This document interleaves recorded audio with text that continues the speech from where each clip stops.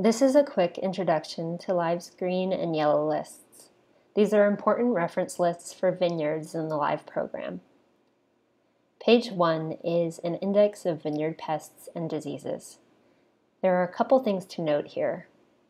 The rain cloud icon indicates where something is considered a key pest for Region 1, which has a cooler, wetter growing season. And the sun icon indicates where something is considered a key pest for Region 2, which has a warmer, drier growing season. A more detailed explanation of the regions is on the left-hand side of the page. If you are dealing with a pest that's not listed for your region, or not on this list at all, contact Live for assistance. The circles are links to other pages in the document. Green circles will take you to the green list entry for the pest or disease, and yellow circles will take you to the yellow list entry. Let's use botrytis as an example.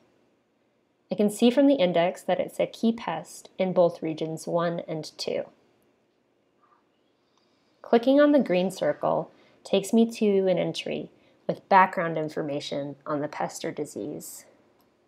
There's also a chart that has cultural and biological control measures, monitoring guidelines, and general restrictions on chemical controls.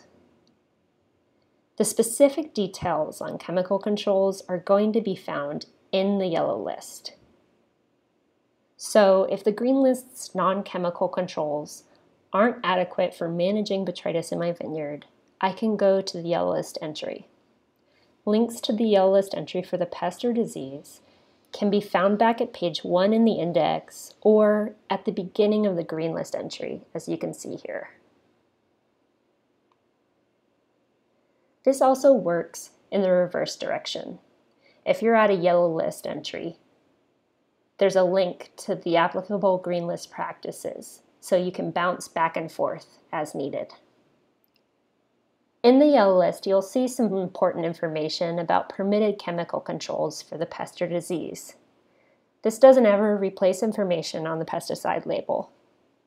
Each chemical control is listed by active ingredient, and trade names are provided only for convenience. There may be specific restrictions for the control, so please read those. We list the re-entry interval and pre-harvest interval and mode of action code. This mode of action code is important for resistance management, and Live requires it as part of the farm's pesticide application records where a code is assigned. There's a lot of detail on the lists, and we hope this video is helpful in understanding how they are organized and how you can use them to support your vineyard's compliance with Live standards.